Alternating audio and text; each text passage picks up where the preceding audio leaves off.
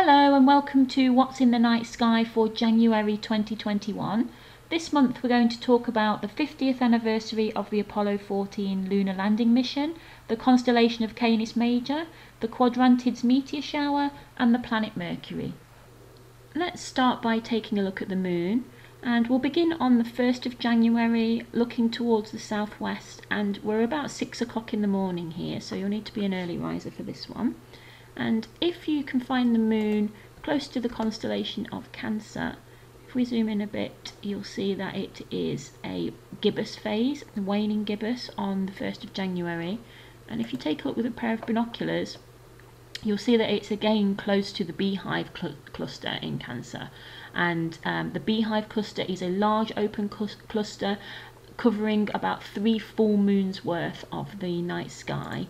And if you have good vision and you have a nice dark sky, you might be able to spot the beehive cluster as a faint smudge. With it being so close to an almost full moon on the 1st of January, you will need binoculars to be able to see it. The moon's glare will wash it out and you're not going to be able to spot it with your naked eye. If we just zoom back out and go to the moon itself, this month is the 50th anniversary of the Apollo 14 moon landing, which was launched on the 31st of January 1972. So I thought we'd talk a little bit about the Apollo 14 mission and what it was trying to achieve. And its goal was to investigate the geology and the impact ejecta around the Mare Imbrium. This is the Mare Imbrium that I'm ringing with my mouse now, or the Sea of Rains or Sea of Showers. And the Apollo 14 mission actually landed in the Fra Mauro area of the moon, just below the Copernicus crater. So here's the Copernicus crater, and the landing site was somewhere around here. And it collected samples which gave clues as to when the Mare Imbrium was formed and the composition of the material that was thrown up by the impact, and they were able to use that to decide the age of the Mare Imbrium. The mission itself was commanded by Alan Shepard, who was the first American in space, and he famously played golf on the moon during that mission as well. Going back to the area around the Mare Imbrium, there are a few things that you can try and spot while you're looking in this area. So you can look for this little bit that has been punched out, looks like it's been punched out of the sea, and that is known as the Bay of Rainbows. We've also got this crater here. This is a dark crater, so it has a dark floor. It's older than the lighter craters that you see, and that crater is known as Plato. If you have a telescope, you can have a go at spotting some small craterlets that are inside the Plato crater, and the best time to do that is when the crater is near to the moon's terminator line, so the line between night and day. And if we just take time on a little bit, you'll be able to see that around the 5th, 6th of the month, the crater Plato will be near to the terminator. And if you have a telescope, perhaps you've received one for Christmas, then you can have a go at firstly spotting Plato, and then secondly seeing if you can make out some of those craters that are on the floor of the Plato crater as well. We talked about the Copernicus crater that you can spot in this area, and the Copernicus crater is a rayed crater, so you can see these rays of ejected material coming outwards from the crater. You could also have a look for the Apennine mountain range, which is here, and that links the Sea of Rains to the Sea of Serenity, so the mountain range is in between those two. And if you have a telescope, you can have a go at exploring some of those mountains. So you can see here at the beginning of the month we are a waning gibbous moon.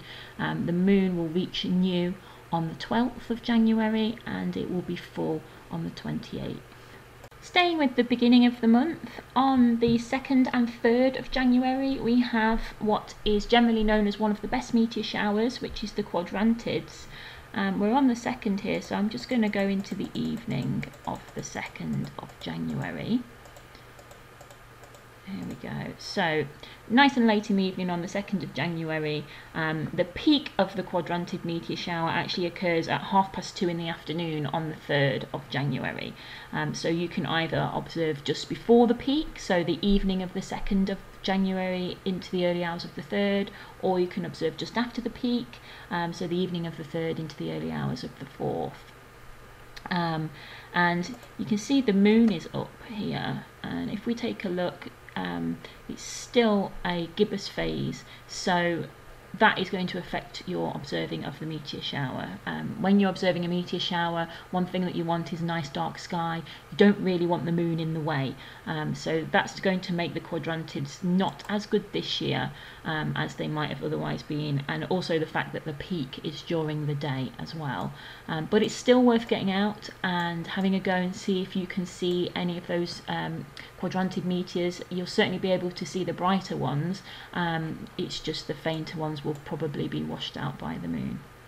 Now if we put meteor showers on, you can see, here we go, the radiant of the quadrantids. So it occurs kind of between the constellations of Boötes, Ursa Major and Draco.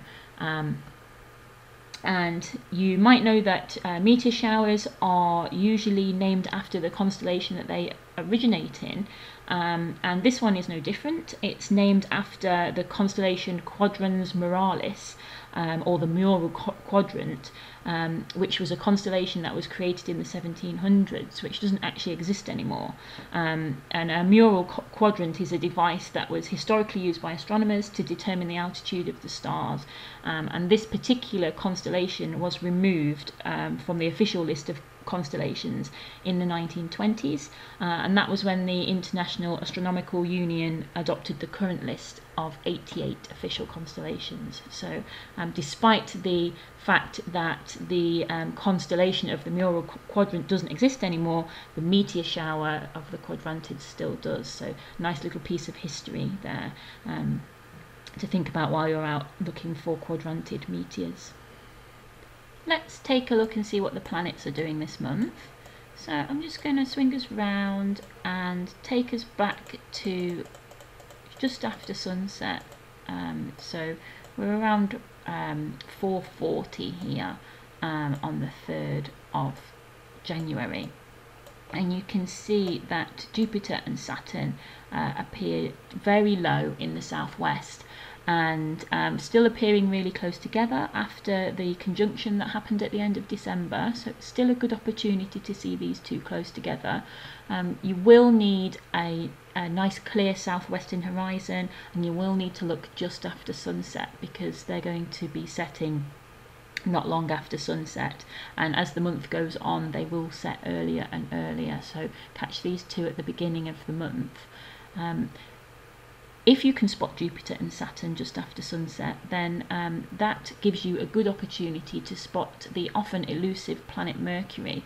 And Mercury, January is a really good time to look for the planet Mercury, because it reaches what's known as greatest eastern elongation on the 24th, and that means that it will be visible after sunset for the longest possible time, be furthest away from the sun as we see it.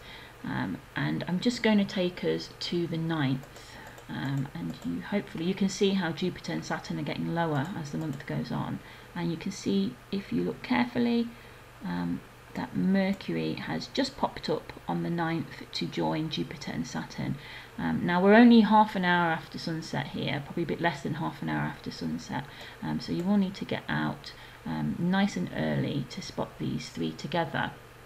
And if we just go through the 9th, 10th, 11th, you can see that these three form a triangle which shifts slightly every day, and you can have a go at spotting them. You've got a few opportunities even if the weather is not great when you first go out for a try. If we keep going to the 14th, and you can see now Saturn is getting really super low, so if you still want to be spotting Saturn by the time we get to the middle of the month, then you really are going to need a really good location with a super clear horizon. And when we get to the 14th, the three of them are joined by a really, really thin crescent moon. So it'd be a really nice photo opportunity there if you're in a good position to observe the four of these together. If we stick with Mercury and follow it over the following days, you'll see that as Jupiter and Saturn get lower and get lost in the glare of the Sun, Mercury gets higher and better placed for observing.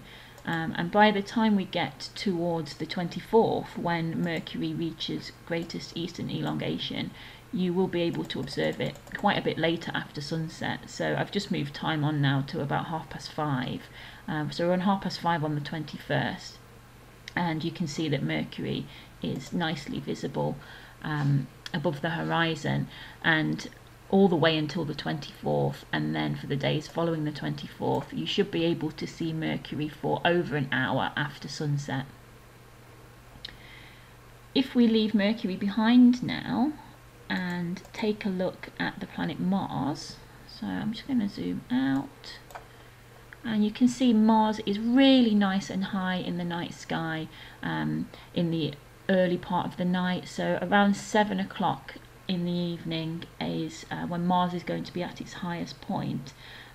If we zoom in and take a telescopic view of Mars, so if you have a small or medium-sized telescope, you might be able to make out some of these darker features on Mars's surface, and you'll also see that Mars is showing a phase, and it's around or a little bit under 90% illuminated at the moment. Also, if we look at Mars at around the 20th of the month, so I'm just going to take us to the 20th, and you can see the day surrounding the 20th, Mars and the planet Uranus appear quite close together as well.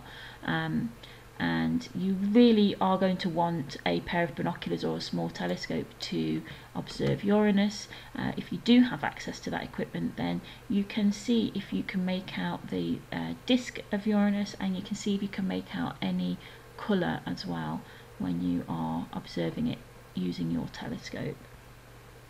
Taking a look at our constellation of the month now, which is Canis Major, down here, and you can see it's in the southeast at the moment, and I'm just going to go a little bit later so that the whole of the constellation is visible. So the best time to observe this constellation is in January and February, and it will appear low in the sky. Canis Major appears low in the sky in winter and spring, and it's dominated by the star Sirius, which is actually the brightest star in the night sky, outshines all of the other stars, so it shouldn't be too difficult to spot. You can also find Sirius by finding the familiar asterism of Orion's belt and drawing a line through the stars of Orion's belt and taking them down to Sirius. Sirius is a binary star, and it's close to us, which is why it appears so bright. So it's only about 8.6 light years away. It's often known as the dog star because Canis Major is the constellation of the dog, and it's actually a double star. So Sirius A is the star that we see, which is a white main sequence star, and Sirius B is a white dwarf star, which orbits Sirius A every 50 years. And a white dwarf star is what our sun is fated to become in about 5 billion years time. When it runs out of fuel, it will expel its outer layers and leave behind a glowing ember known as a white dwarf. Sirius comes from a Greek word meaning scorching or searing, and in ancient times the star Sirius rose just before the sun in the summer months, and the ancient Greeks and Romans thought that it was responsible for the heat of the summer along with the sun, and that is where the phrase the dog days of summer comes from. The Egyptians also called Sirius the Nile star because it always returned just before the river rose and announced the coming of the flood waters that would nourish the lands of the Egyptians. Because Sirius is so bright, Then the twinkling effect that you see often in stars can be enhanced, and it can appear to shimmer and twinkle in lots of colours. So when you are out observing Canis Major this month, see if you can spot Sirius twinkling and see if you can spot any colours while it's doing so.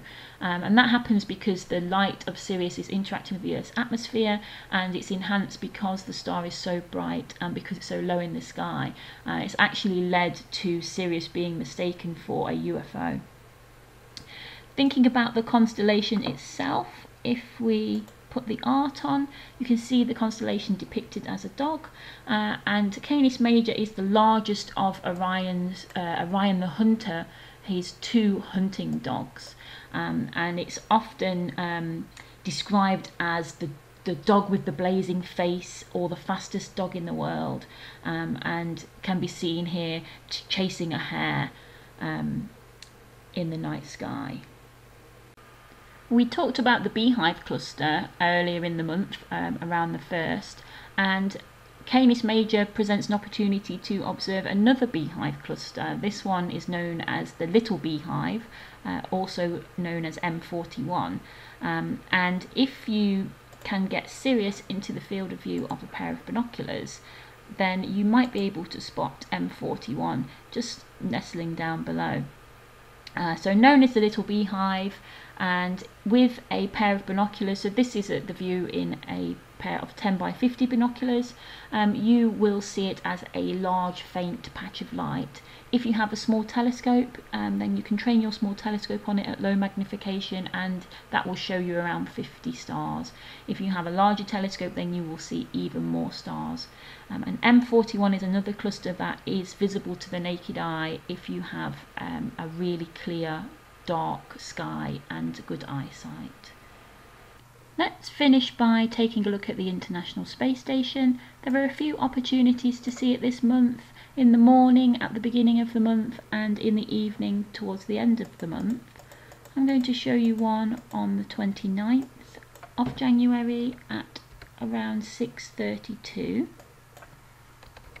and you can just see the ISS peeking over the western horizon at 6:32, and if we speed up a bit, you can see the path that the ISS will take as it travels across the night sky.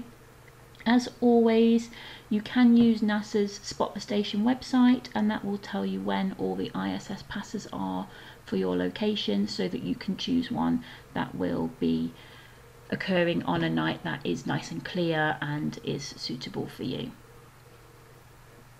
So that brings me to the end of our night sky tour for January 2021, and I'll be back to talk about what you can see in February.